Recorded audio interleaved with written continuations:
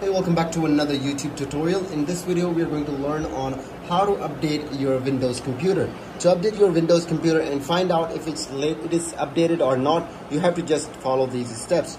The first thing that you're going to do is just go on the left side below and see an start option. Want to click on that. Once you click that, go into settings. This is settings. Click on settings.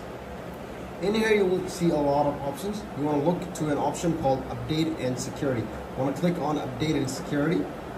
Once you click it, now currently my computer PC is updated. You can see it's written here you're up to date. So which means my PC is updated permanently. If you want to check it, you can click on check for updates. It can happen if you're connected to internet.